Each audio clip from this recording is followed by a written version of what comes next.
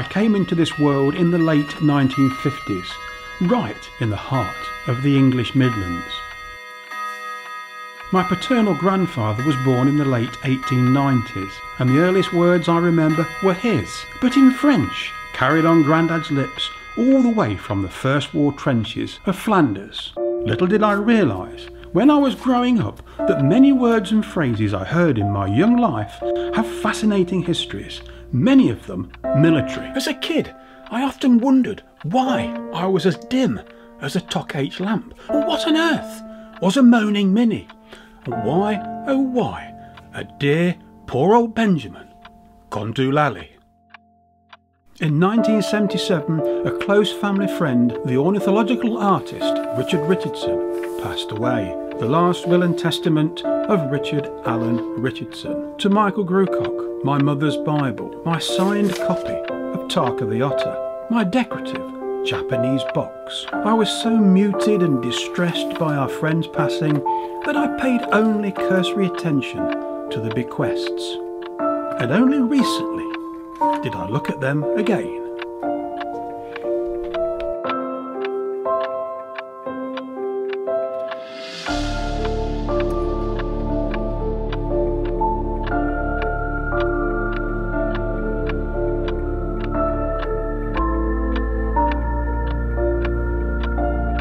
So Deolali is a real place in India, and my friend who was in the Norfolk Regiment and his dog Willow had been there between 1944 and 1945. It was once a notorious place where some time expired and transiting British soldiers went crazy with heat and boredom and worse.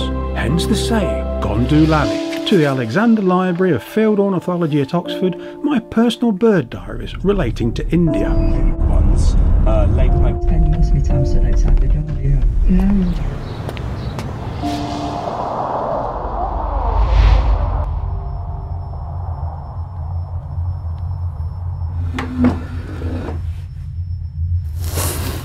Hello everybody. I know you all like a bit of a sing-song. Make yourselves comfortable, play a few of the good old songs, and I want you all to join in and sing. Really sing. All ready? Away we go. Let's all go down the Strand.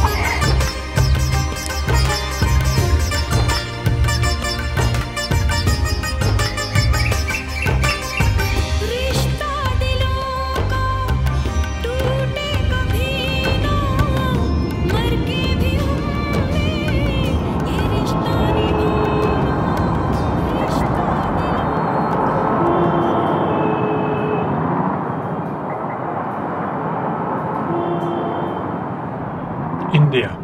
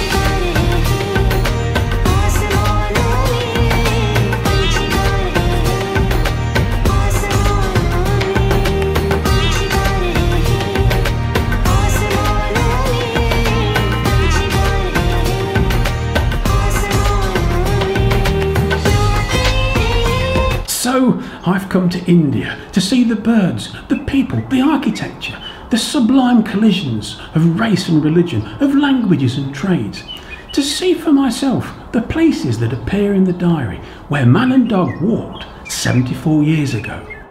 Really am going to a place called Deolali.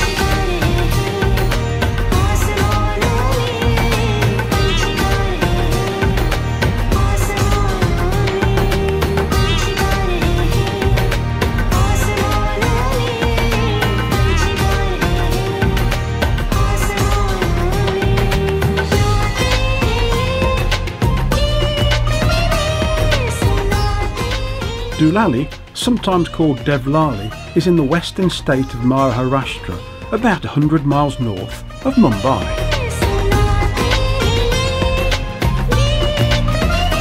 Soldiers transited by rail from what was then called Bombay to their tented camps, whilst others waited in the heat of Deolali, sometimes as long as a year, to make the return journey home.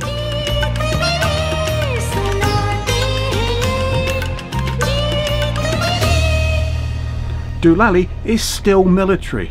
Remnants of the soldiers' transit camp are in use by the Indian artillery, and the military farm where my friend worked is still in operation. But some old buildings are in decay, and the stories they could tell are gradually turning to dust.